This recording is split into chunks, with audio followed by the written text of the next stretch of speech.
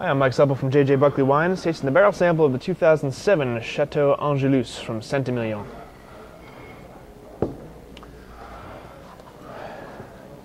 We got some dark color in this here, and that's just nice and purple. Got some just really dark, almost black purple in the core. Very vibrant, very bright fuchsia on the rim.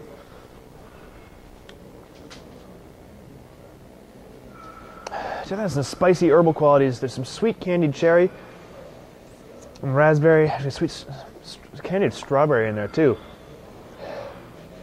Maybe some hints of sage in around. Little bits of cedar.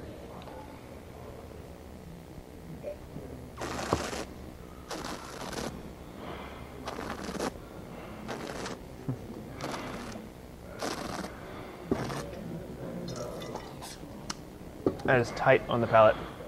And the really dark fruit coming in the front, it's staying closed, but it holds the weight. The fruit really supports and gets some nice body in through the mid palate and keeps the weight in there. It gets some good spices. It's really just about the dark cherry, the dark raspberry, the dark fruits. And there's some nice tannins come wrapping in around the back. They're pretty firm, pretty strong, but the weight of the palate stays good in there. There's some nice, again, they're refined enough that the fruit really supports through. So that should be it's a little bit of a backward wine right now, but that should come around and show very nicely in a couple of years.